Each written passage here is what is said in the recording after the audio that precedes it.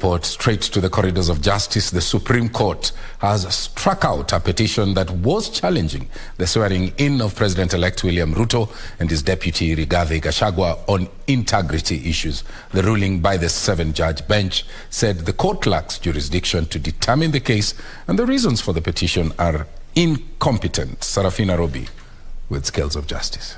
A legal barrier standing on the way of the swearing-in of President-elect William Ruto and his deputy on the 13th of September has been cleared after the Supreme Court threw out a petition seeking to block the two from taking oath of office on integrity issues. 11 activists had moved to the Supreme Court seeking to stop the Deputy President-elect Rigathi Gachagua from taking office on integrity issues against him and the President-elect for nominating him.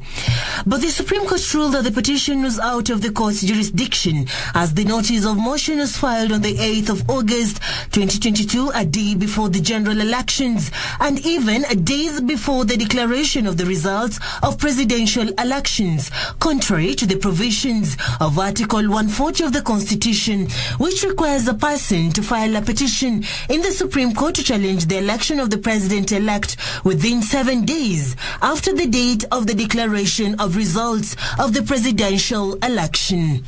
The court further stated that the reasons given in the notice of motion were incompetent. Serafina Robi for Prime Edition.